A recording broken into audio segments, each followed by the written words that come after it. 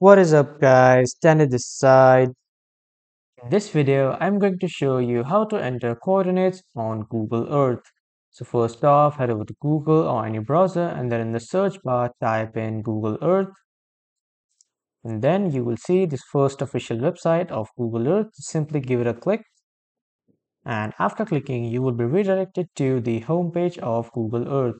Now, from here, if you have got coordinates from outside of the Google Earth software, like on the Instagram or WhatsApp, simply copy and paste it here, the coordinates.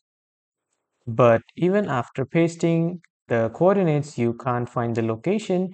You are missing the symbol of degree. So if you have the symbol of degree, you can use that, or if you want to find it, you can just open a new tab and then search for degree symbol,